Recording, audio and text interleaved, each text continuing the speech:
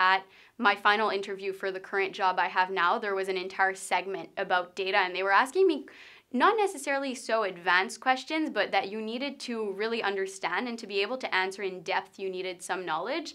And for me, I had that knowledge because of the SAS certification, because of the data intelligence minor. I was able to really attack those questions still from a marketing perspective, but understanding different concepts of data really helped me in that interview. Last summer, I landed an internship with one of the biggest telecom companies globally, and I worked within their analytics division.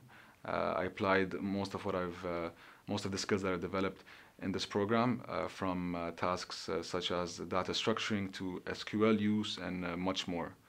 And yeah, without the credibility of this certification, I don't think my employers would have even considered me as a candidate.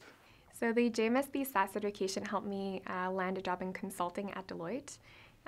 What it did for me is basically allow me to develop my analytical skills and to be more comfortable with analyzing big data sets. So during job interviews, the SAS certification goes a long, long way. So sometimes one of the approaches I was taking was instead of adding like a regular cover letter, I was just attaching my SAS certificate to my resume and send it in, and instantly I was getting interviews.